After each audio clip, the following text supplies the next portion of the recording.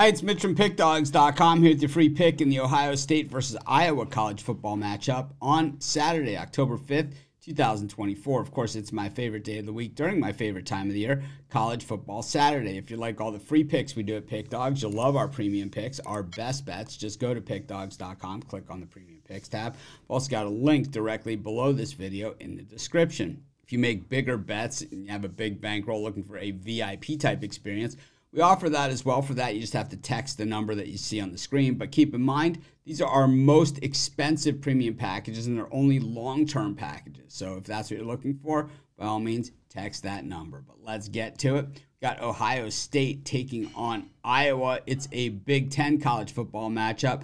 Ohio State a perfect 4-0 to start the season. This is their third home game after winning last week at Michigan State, their first road game of the season. Meanwhile, Iowa 3-1 on the year. Their only loss, that was at home against Iowa State, lost by a point to their rivals, 20-19. Of course, last time out we saw them was a couple weeks ago. That was at Minnesota, where they dominated that one on the road for their first road win of the year, the first road game of the year.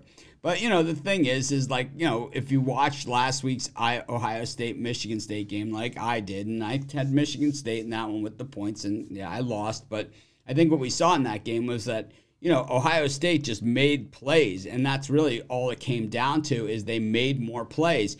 They had the one-handed catches. They had the fourth down and inch stops. They had, you know, the fumbles by Michigan State deep in Ohio State territory when they were ready, you know, when Michigan State was ready to put points on the board. You know, Ohio State forced the turnovers and got them. I mean, you don't usually see that many things happen that much in one game, but we certainly saw it in that one. And I think a lot of it, you know, we can say Michigan State messed up a lot of that stuff, and they did. But, you know, at the same time, Ohio State was presented with opportunities and took advantage of it, so we can't take that away from them.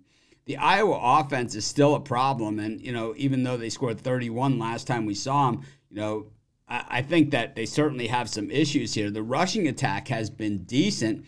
6 yards per carry is 13th best in the nation, but you look at these passing statistics, and they are pretty hideous. 124th in the nation in passing yards per game, 100th in completions per game at just 16.2. But in completion percentage, 63.1 is middle of the pack. But the Ohio State defense, number 2 overall in the nation. Of course, they have played a super soft schedule with a lot of those home games. So a lot of these numbers, you know, are a little bit inflated. Third best in yards per rush against, and, you know, not against nearly the competition that they're going to face here. Of course, against Michigan State was a step up in competition, but not quite to this level. But against the pass, just really, really stout. And you got to figure Ohio State's been up a lot, so other teams have really gone to the pass against them, and Ohio State has turned them away time and time again. Ohio State's been super effective rushing the football. Of course, they have NFL caliber wide receivers across the board. So the passing game, even though I don't love the quarterback play from Howard, and I'm not so sure he's a guy that can get you across the finish line, he's, you know, when you have those kind of wide receivers, they can pretty much make anybody look pretty good. The Iowa run defense has been very, very strong, allowing just 62 yards per game, but the pass defense certainly has looked somewhat vulnerable, allowing 210 per game. I just think in this game, you know, while I think Iowa certainly presents some challenges here to Ohio State that Ohio State hasn't seen this season, and I'm not a big believer in this Buckeyes team, I just don't think Iowa has enough on both sides of the ball, which I think Ohio State's a good team, but I think they're vulnerable against a balanced team that at least has a good offense and a good defense.